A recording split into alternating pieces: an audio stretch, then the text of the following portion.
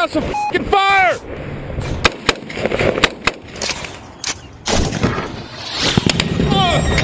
I'm hit! I'm Teddy Daniels, the man who got shot in that video. After getting hit with AK-47 rounds and almost losing a leg in Afghanistan, I'm now on a new mission to help Americans prepare for an imminent and devastating attack on America. You see, as an expert in military intelligence, I recently obtained this critical intel from the U.S. Congressional Advisory Board on Homeland Security. According to this intel, Russia, with the support of China, could soon attack us with an electronic nuclear weapon. The government doesn't want you to see this congressional report, but as you can see, it says in plain English that this attack could cause a nationwide blackout lasting 1 year that could kill up to 90% of the American people through starvation and societal collapse.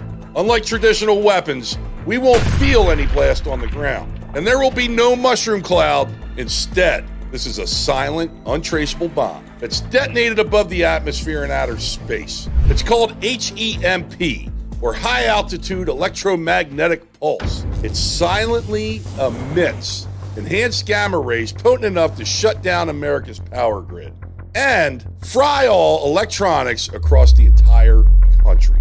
The report concluded that the blast will black out our entire electric grid and other critical infrastructures. With a single blow, it can plunge our nation into darkness for 365 days. Most Americans have no idea how bad things could get under this kind of extended power outage.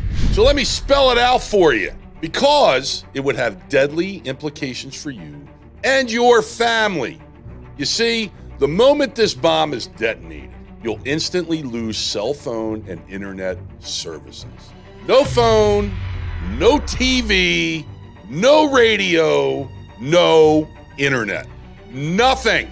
That means you can't call 911. You can't call firefighters or the cops. Heck, you won't even know where your local police are, or even if they still exist. You won't be able to call anyone for help or even check on your loved ones. All electronics will be turned into junk. You'll have no AC, no heating, no refrigerators. Banks will shut down. ATMs and credit cards won't work, which means you won't even be able to take your own money out of the bank.